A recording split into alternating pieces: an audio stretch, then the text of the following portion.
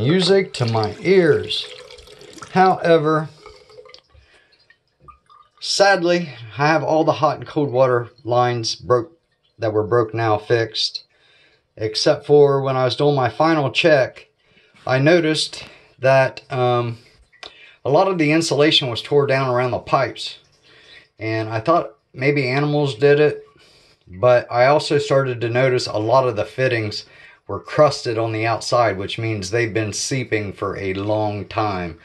So now I'm kind of leaning more toward that the pipes had a slow drip and leaking onto the insulation.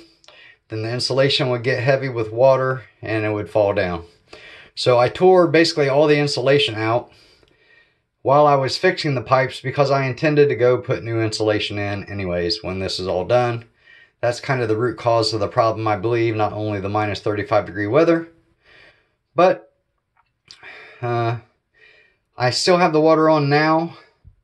And I'm basically going to do some laundry, wash some dishes, take the first shower I've had in 9 days, then go fix these leaks, then go get the insulation.